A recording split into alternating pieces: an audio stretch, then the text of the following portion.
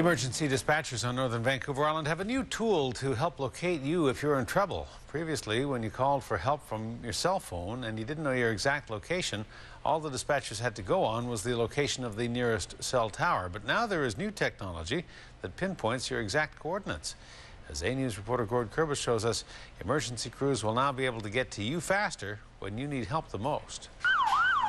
When it comes to emergencies, fire personnel know that getting quickly to the scene of an accident or fire is vital. That's why it's important to get timely and accurate information from whomever is calling for help. Always the best source of information is from a caller, but a lot of times callers aren't exactly sure where they are.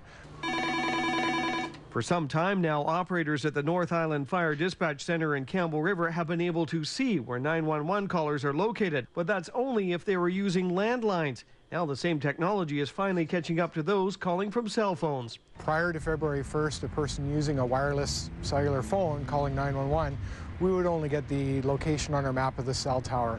Today, when a person calls 911 with a cell phone, we actually get the person's location. While the technology may be complicated, the concept is actually very simple. Right now, if I was to dial 911, the operators back at the dispatch center should be able to see my cell phone number and the exact GPS coordinates for where I'm standing.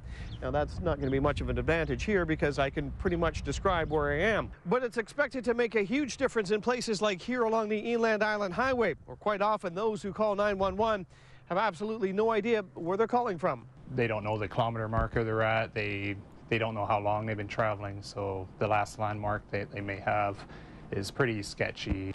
The Cumberland Fire Department responds to a number of calls along the highway and has often had a hard time locating accidents. Chief Ken McClure expects the new system will provide a big advantage. Oh, it's going to be a tremendous savings of time from our crew. There's lots of areas where there's no signage, there's no nothing to tell them where they're actually located.